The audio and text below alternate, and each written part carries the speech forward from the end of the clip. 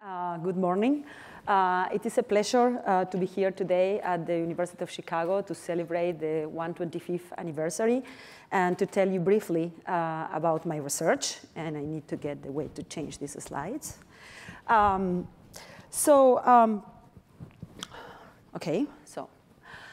Science that matters to anyone driven by the curiosity to understand how our world works is the type of awe-inspiring science that we do at Fermilab in partnership with the University of Chicago and also with Argonne. I have vivid in my mind the image of kids staring at the grandness of our universe.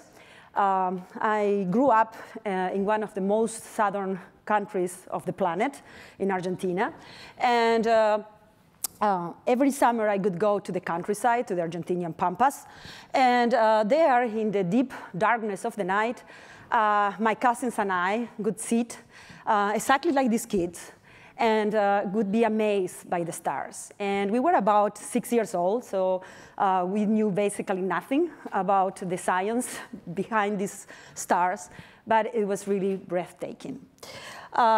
Today, as a scientist, and most of my adult life, I have had the pleasure or the privilege to be thinking about the big mysteries of particle physics.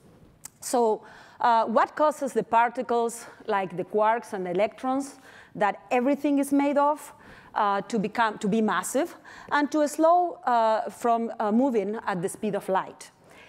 If they were moving at the speed of light, the universe, the way we know it today, would not exist. The Higgs boson is at the core of all of it, and here we see actually a Higgs boson transforming into two particles of light, two photons. What holds the universe together and produce these distorted images of the distant galaxies? We call it dark matter, and we don't have a clue what it is. Next, Nigel already talked about this. I mean, the neutrinos are everywhere, and they are very hard to detect. But also, most important, they could hold the secret to our existence. That means why there is matter rather than nothing. So, of course, as a theorist, I can think about all these big questions, but in order to, I can provide explanations, but in order really to understand if my explanations make any sense, we really need technology innovation. And this means advanced accelerators and ultra-sensitive forefront detectors. At Fermilab, the Fermilab Accelerator Complex is actually the largest in the US and the second largest in the world. And Fermilab is leading the world in superconducting magnet and radio frequency technology. And this is essential in accelerating particles as the protons that we see moving here around this circle. And here we see Energy Secretary Moniz visiting Fermilab and talking to accelerator scientists at my institution. The discovery of the Higgs boson was made possible because of these two most powerful cameras in the world, that is the Atlas detector and the CMS detector. Chicago and Argonne play a leading role in building and now operating and upgrading the Atlas detector, and similar situation is for Fermilab vis-a-vis CMS, the other big detectors. These are 6-story high apparatus that actually weigh like the Eiffel Tower, not the Tour Eiffel, the Eiffel Tower. So these are huge, complex objects with cutting-edge technology, and what they do is they take pictures of the collisions. They actually take 20 million pictures per second in 3 dimensions. So they are really very impressive. So it took, here I would like to show you a small movie, a cool movie, I think, about how the particles collide, in this case, inside the Atlas detector and inside the Large Hadron Collider in Geneva, Switzerland. And let me remind you that this is the most complex, most expensive, and most ambitious machine ever built by mankind, and by womankind too. And so maybe I hope I can switch. OK, here I guess it starts. So what we do is we really recreate the conditions of the early universe, basically instance after the Big Bang. And in reality, we create the Higgs particle. So we are now moving, crossing the frontier between France and Switzerland. And here is a proton with the quarks inside, traveling basically at almost the speed of light, moving in the LHC tunnel, and arriving to the Atlas detector. And there encounters another proton coming from the other side. And kaboom, they collide. And they have a lot of energy, so they produce a lot of particles. And among those particles, they actually produce a Higgs boson that in this case is decaying to 2 electrons that are the green tracks here, and 2 muons that are the blue tracks here. So we have really produced the Higgs boson, as you see. So actually, it took half a century, thousands of people, and billions of dollars to prove this beautiful idea of Mr. Higgs about an invisible field that is related closely to the Higgs boson, and that explains why all particles acquire mass. It took me 25 years to be modeling this type of thing, so I'm also very happy about the discovery. And I was very fortunate to meet Mr. Higgs at the Nobel Prize ceremony about 2 years ago. And on that occasion, he was telling me, as they took this picture, that his first paper on the Higgs boson was rejected because it was not sufficiently interesting for physics. So you can see that communicating basic science can be quite challenging, even when we are doing it with your peers. So after the Higgs boson discovery, the next breakthrough would actually be to understand the identity of dark matter. And so what distorts the images of distant galaxies? Maybe if we look at this picture that we all know, we see that the projection or the reflection of the buildings is actually distorted because of the curve of the surface. Well, a similar thing happens here, but what happens is that there's matter that we cannot see, that we call dark matter, and what it does is distorts space and time because of its gravitational interactions, and in such way, light is bended as it travels to us. Okay? So dark matter holds the universe together. Dark matter makes 85% of all the matter in the universe, so that's really amazing. And we don't have the slightest clue what it's made of. But of course, theories are very inventive. So there are many flourishing ideas. Some of them, this is called a WIMP, weakly interactive massive particle, and was actually invented, the concept and idea by Professor Michael Turner here at the University of Chicago. I myself have been working on these ideas quite a long time. And so I would be very excited if we finally pin it down.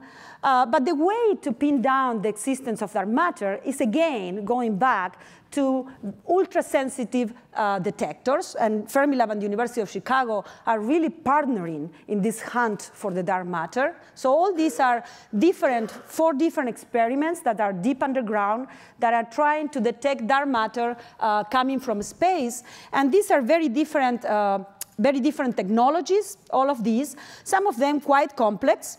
And this one in particular, and my friends at Fermilab gave me this thing here. So this is the same, this is a CCD, as we see here. And this technology is exactly the same technology that you have in your mobile phones, and that allows you to take beautiful pictures. So some of them are really simple. So, wow, I cannot break it. So besides trying to detect the dark matter that is hitting us from space, the other thing we are doing, we are actually trying to to manufacture the dark matter in the laboratory, the same way as we did with the Higgs boson. So again, here at the LHC, we are trying to manufacture dark matter, but although these detectors are super sensitive, they are not sensitive enough to see the dark matter, because dark matter interacts very lightly with any particle that we know. So the idea is that what we'll see would be an event of this type, where we detect something going on in one side of the event and nothing going on in the other. So it's this imbalance that will allow to say that this could be a detection of dark matter at a lab. So I would say that it's very hard to predict how our basic science will impact society, and I shall refer to that a bit. But I think that particle physics has a very strong track record. And in fact, we see here the Fermilab Tevatron. And about 30 years ago, the technology that was developed at the Fermilab Tevatron enabled the industrialization of MRI medical scanners that are today allowing us to basically study the anatomy and understand many of the diseases or the issues that are inside human bodies. Another very interesting example is also appear around the same time, and is related to these protons, a beam of hope. So Fermilab scientists designed and built the first proton therapy accelerator for cancer treatment, and that this was actually when it was still at Fermilab, and then it was sent to the Loma Linda facility. And today, this type of least invasive type of cancer therapy is utilized in about 50 facilities or more around the world. So to conclude, I would like also to stress the relevance of introducing youth to the world of science. And I could say that Fermilab, I'm very proud to say that I think Fermilab is doing its very strong share in that by pairing with parents and with University of Chicago and with other institutions in all the Chicago area. So thank you, and I will be glad to take your questions.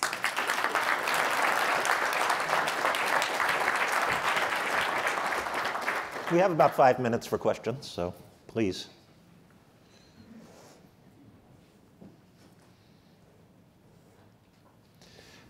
How does someone get started at the scale of science that you're talking about here? I mean, you know, Hunt was talking about people learning to use pipettes, but they got to learn a little something more to do some of the experiments that you're talking about. What's an apprenticeship like in your field?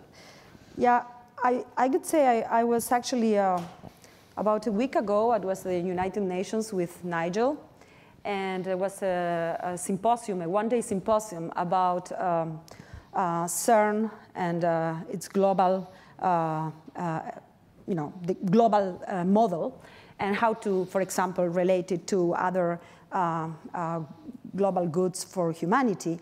And what was discussed there is related to your question, is the fact that, for example, the Large Hadron Collider involves about 3,000 scientists in each of these experiments that I show, LHC and Atlas, about 40 countries, and more than 100 or 180 institutions around the world. And this is done really with very light structure, unlike in any other industry or any other, I think, type of endeavor in the world. And I think the reason for that is that the scientists are just moved by the passion of learning. And so although there are basically no legal bindings, we are all working together in this competition and collaboration that was discussed before here, but in a very, I would say, healthy competition, because we are just moved by trying to understand the way the world works. And so I think that's the reason that this started and have been developing, and it's an amazing psychological I can imagine. effect to be studied. Please. When you develop technologies such as this source that is used for cancer therapy, is that a process for commercialization that is more push or pull? Meaning, does the laboratory push the technology into the commercialization, or do the commercial partners pull it? Does that make sense? Yeah, I think it was, this was 30 years ago, and I was not here, so I don't know all the details. But I was not here in Chicago, I mean. Not that I'm so young. But actually, what I want to say is that as far as I have read about this was an idea that came, with Robert Wilson and others at Fermi Lab, and they realized that this was a possibility, okay, to have this proton cancer therapy instead of being as invasive as the X-rays or so, where you basically hit the whole body in the hope of, hitting the cancer cells. This is much more target. So they thought they could do that, and I guess they built the accelerator that proved that that can work. That was the first one. And then I think that, that idea was put into function at the Loma Linda facility. But then afterwards, the companies start thinking about this and pulling, you would say the pulling effect that you are talking about, correct? So it's a bit of how you do the intertwine between basic science and applications to society. The same thing was with MRI, correct? Fermi Lab actually developed these superconducting wires in order to build the superconducting magnets. And then the fact that that was made easy and cheaper, so to say, led General Electric to go to the industrialization. And then that's the reason why we now have today MRIs basically in almost or most hospitals in the world, correct? So it's a very, it depends on the situation, but it's an intertwined relation between push and pull. I think there's time for one more question, so Eric's getting it. So I'm a materials physicist, so I'm interested in a materials question. So it's amazing that you think about creating this dark matter in the laboratory, right? Most of this it's all out there in the universe. And so there are two approaches. You can look into the universe and see the matter, mass or matter out there. You try to create it in the lab. How will you actually know you've created the same thing in the lab at CERN that you have out in the universe? That's a great question. I'm very thankful, because for that you need theorists. So that justifies my existence. Yeah, basically, you have a model, correct? And if you detect this type of events I show at LHC, would you believe that you have detected dark matter? No. No, okay? It could fit my model.Maybe I will tweak my model till it fits, okay? Because that's what I'm paid for. But then, then I know, I mean, science is very rigorous. Then I know that if that model explains what I see at LHC and fits with the dark matter explanation, then I should be able, by the same token, to go to these experiments deep underground, and the dark matter that is hitting us should also behave in a way that my model predicts. So in this, so we are putting the pieces together, correct? And really the theorists are actually useful. Thank you very much, Marcela.